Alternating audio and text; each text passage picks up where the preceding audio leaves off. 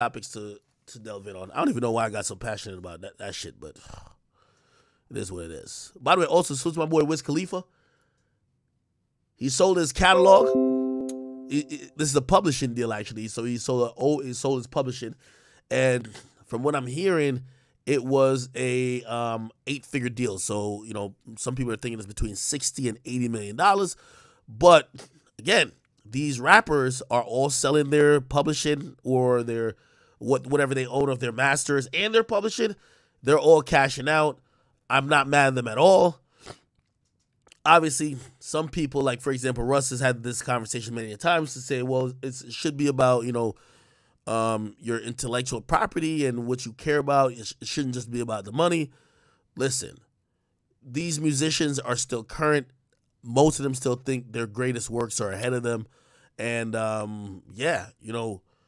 shit, they feel if they get their hands on a lump sum of money that's kind of crazy, they could build other businesses and do other things. This music shit don't last forever. So again, and by the way, I think, did he have one of them songs that was on one of the movies? Yeah, he had one of them songs that was on one of the movies. He sold the publishing for that too.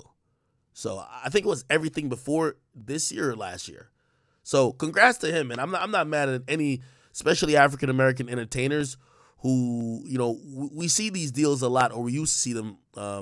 We see them for Bieber's catalog. Taylor Swift, who's mad at her deal now because her shit got bought. Not her publishing, but her masters got bought. But it wasn't really owned by her. It was owned by like the label, this and third, all that type of shit.